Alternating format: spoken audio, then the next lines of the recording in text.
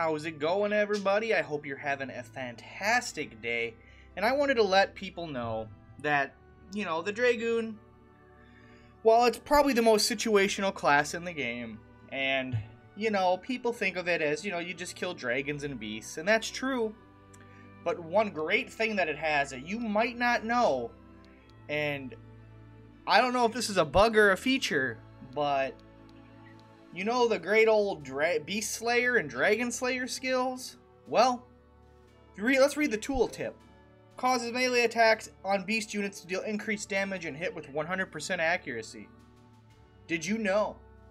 Did you know that this works for ranged weapons? Yes. Yes, it does. If you turn this on for a measly 35 MP, you too can make your bow, your crossbow, do the increased damage with 100% accuracy to dragons or beasts. I know, right? Hold on, let's read that again. It says melee attacks. Yes. Yes. So, Beast Slayer does melee and ranged attacks. Now, you can go try this for yourself. Go ahead and turn this on. Go shoot a dragon or a beast, and notice how much more damage your crossbow does. It's really simple to go try. But, I found this on accident yesterday, and I was like, there's no way my crossbow hits for that much damage.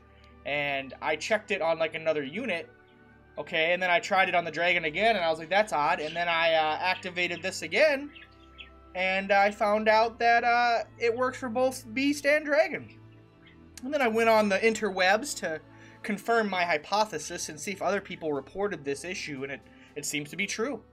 So just when you thought the Dragoon wasn't that useful or that good, they're even better than they were before, thanks to this handy dandy new feature they added to the game. Some people say it's a bug, but I think it's just a general buff to the Dragoon. You guys let me know down below. Do you think it should be a thing? Should they just keep it as part of the game? Or should they maybe update the tooltip, With all sarcasm aside, this is one of the many bugs and issues that are in the game, and I kind of find them as I go along, and then I make a video, so I apologize if the videos are kind of short and quick, but, I could just do a 20-minute video of all the bugs, but I don't know.